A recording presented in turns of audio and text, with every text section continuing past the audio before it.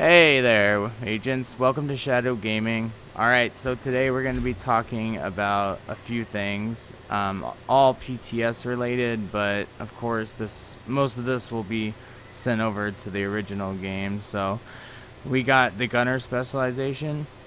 I was not able to achieve the high amount of things you need to do, the 5 steps to do it, but I'll talk about it here in the video in a second.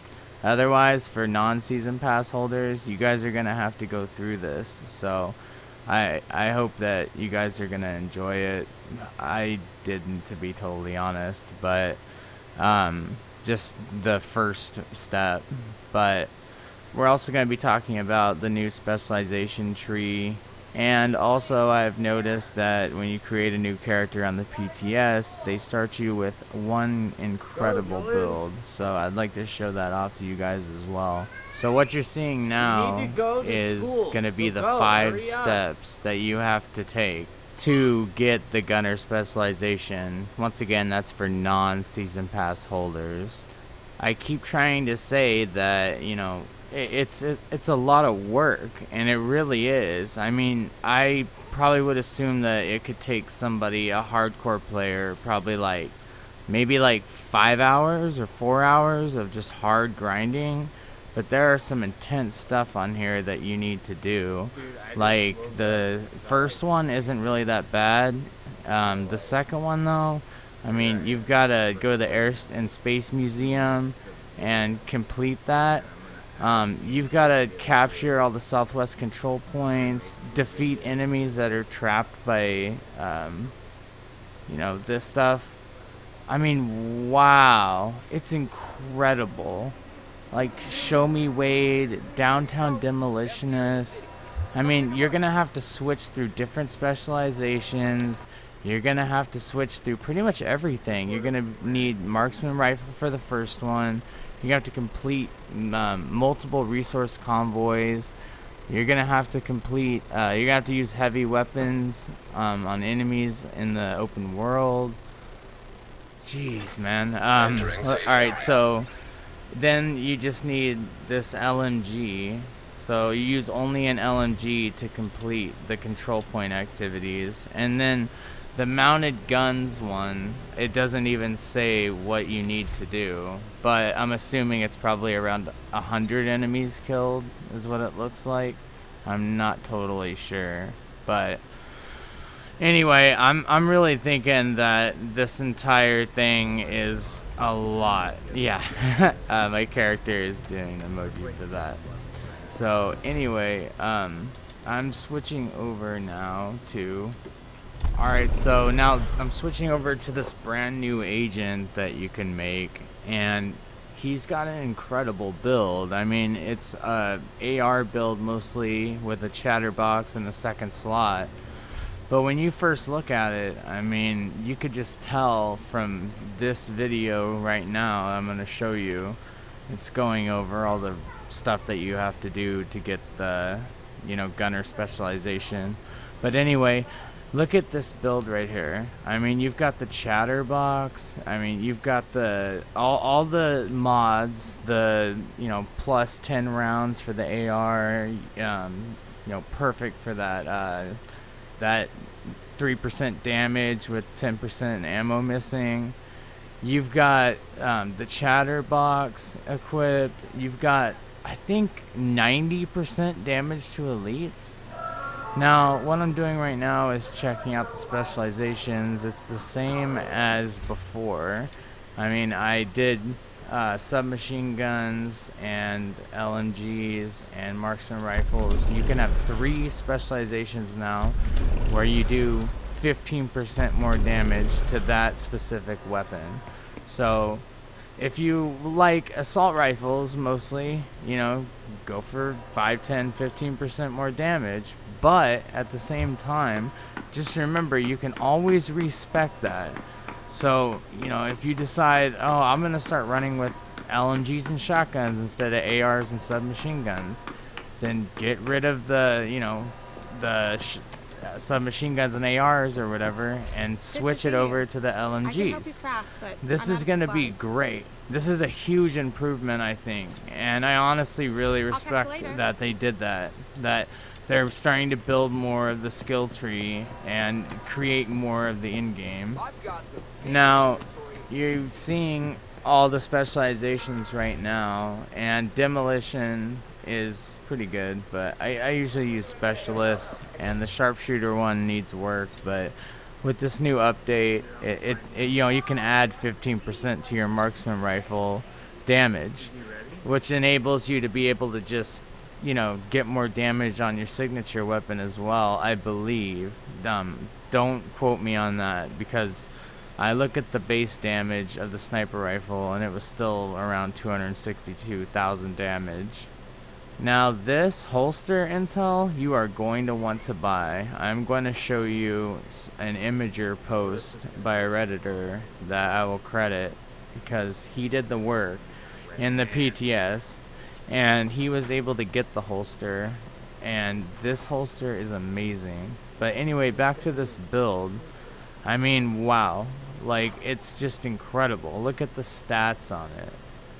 I'm gonna show you the stats on it here in a second, and it's just ridiculous. It's a high-end build. It's got hard hitting. It's got 3 hard hitting. It's got hardened, unstoppable force. It's got 4 hard hitting. Sorry. It's got Allegro, nearsighted, overlap, incessant shatter, blabbermouth, in rhythm, finisher, box magazine. I mean, and then look at this weapon damage, 20% weapon damage. He's got, you know, 278,000 armor, which is, you know, great. He's got no armor on kill and health on kill, because those are useless skills.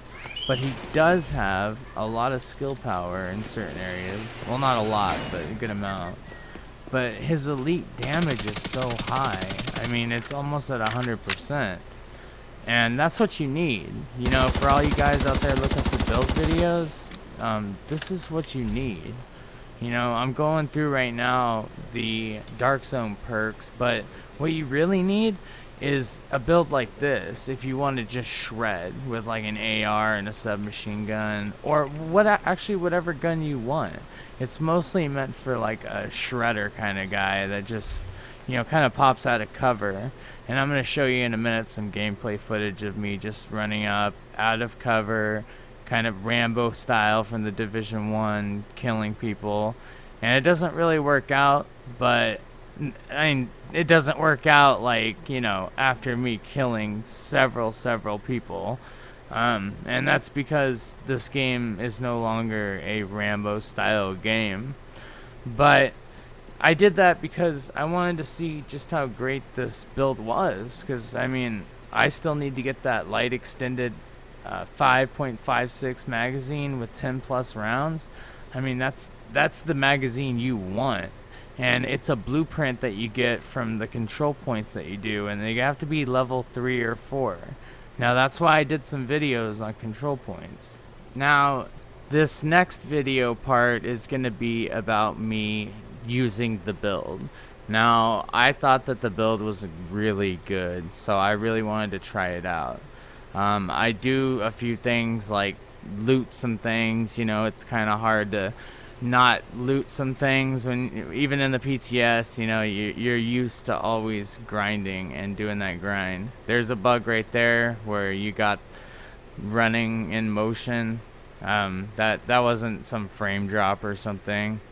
Anyway, I come out with the Nemesis, and I probably didn't mod it. I'm assuming it's an exotic weapon that you can't mod, so it sucks. I haven't managed to get the Nemesis yet, or any of the exotics, but I've gotten to use them on the PTS, and I definitely understand the reasoning for why.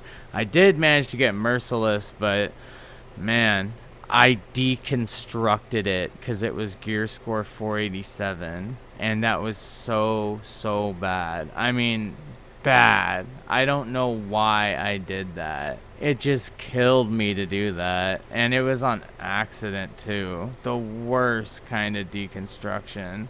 I mean, maybe it would have been worse if I did it on purpose, but my goodness, like, I couldn't believe it was gone. And then I had other people in my squad telling me that it was a bad gun. Can you believe that? A bad gun. Merciless at 487 is not that good of an exotic. Go get Chatterbox and Nemesis. That's what I was told by several people that I was running with. And I still didn't listen to him. It was still an accident when I deconstructed it. I think I was just playing too much and I accidentally hit V on it, but I should have favored it right away. I mean, right away. That gun is way too good to be doing that. So I suggest to you agents that you always favorite your exotics, your gear sets, whatever could be important later as well. But anyway, here's some gameplay of me running up and just shredding enemies. You can tell that it's not too easy to kill me, and you're going to be able to tell that it's not too hard to take people out. I didn't get into a named elite, but I did get some reds and veterans and elites, so you're going to be able to get to see all of that. I go in for some headshots. Keep doing headshots, and I'm noticing, what? This gun isn't as good as everyone said it was. Did I mod it? Like, so that's what I'm wondering. And yeah, I know, a division agent with, now here's the AR, and the AR is just incredible, you know? You've got, and then this guy's shooting me from behind, but my health is dying slow, my armor's dying slow. I throw on an armor kit, and I'm ready to go. And I dodge that fire, kill her within a second and a half. So this AR I'm using, that's, you know, just a regular AR, no special talents on it. And then I switched to Nemesis. But either way, it doesn't matter. I mean, use your imagination. Say I had a classic M60 with like what I'm running right now, a classic M60 with a what is it? I have a military P416 with really good talents on it, but also I like to run it with the shotgun as well. See, look, the AR just eliminates them immediately, and you really don't get any damage taken too hard. And remember, I'm Ramboing it. I'm barely taking cover. I'm not really doing a whole lot to really you know, defend myself and hold some survivability. So here comes up to the last part where I'm going to end up doing a resource convoy and dying there, but you'll get to see some intense gameplay from it. So here we go, we're headed towards a control point just to wrap it up.